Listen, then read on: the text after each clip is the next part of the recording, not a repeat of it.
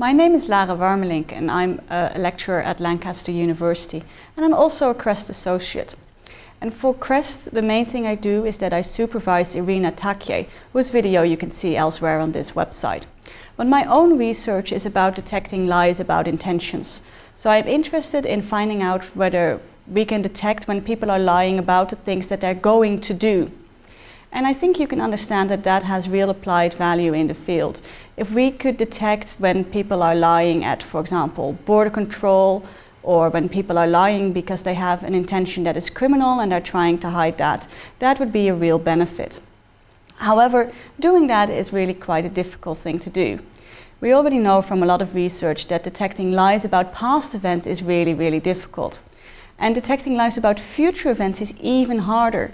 And that's mostly because when people tell the truth about a past event, they've got a lot of memory that they can rely on and use to tell their story.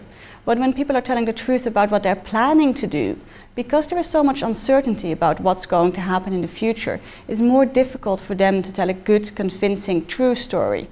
And that makes it easier for liars to tell a story that's really similar to truth tellers.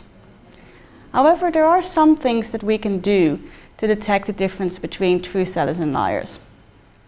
For example, when we interview people, we can look at asking people unexpected questions, questions that they hadn't really thought of before.